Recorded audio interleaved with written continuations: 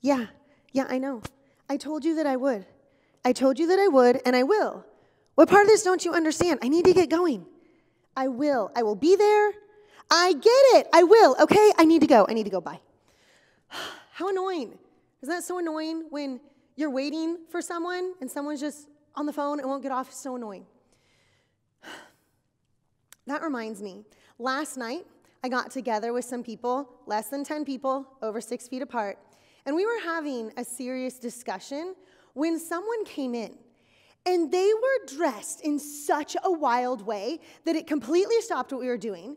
All of our attention went over to the person. All of us were thinking, what in the world is this person doing?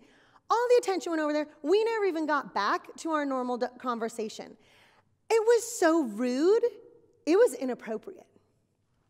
The food was delicious, though. Food was delicious, and that makes me really hungry. So, okay, now, on the way home, I was driving behind this car, and they littered. Do you know what that means? It means they took garbage, and they threw it out their window. They didn't care. They didn't care if other people had to clean up after them. It was just like, oh, I'm done with it, so whatever, and it was so incredibly rude. I just couldn't believe that they did it, and I'm thirsty. Hold on. That was a chip. And we live on an island, and it's beautiful, and so why on earth would anyone litter? It's so upsetting to me. But you know what really annoys me? When people argue, and they get all angry when they're arguing. You know, we can disagree, we can have a talk, we can stay calm, we can even argue a little bit, but why the people who get so angry when they're arguing and it just gets louder and louder and it gets so upset? I don't get it. What are you doing? I cannot believe you came in here. I am recording a kid's sermon for Sunday, and you just walk on in. You didn't know that we were recording? I don't care. It's wrong. Get out. I cannot believe you're doing this. Where was I? Completely lost my train of thought. Oh yeah, so annoyed when people yell, when they argue, and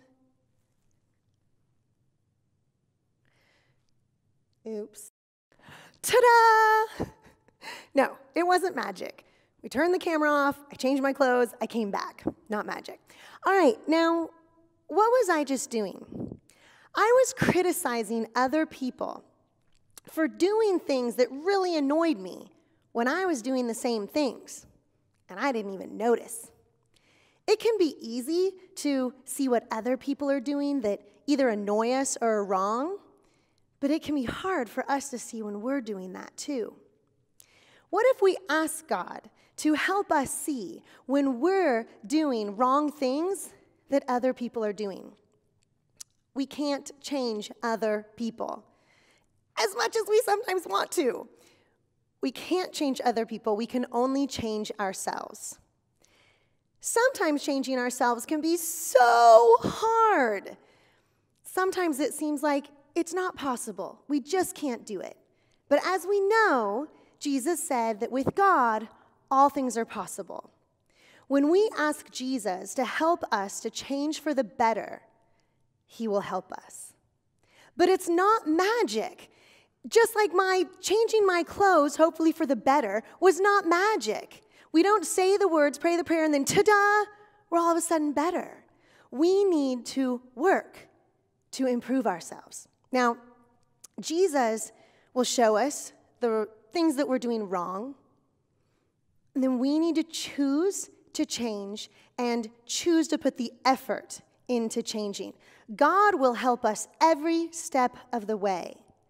But we need to practice living the way God wants us to live. Let's stop focusing on how everybody else should change and ask God to help us change.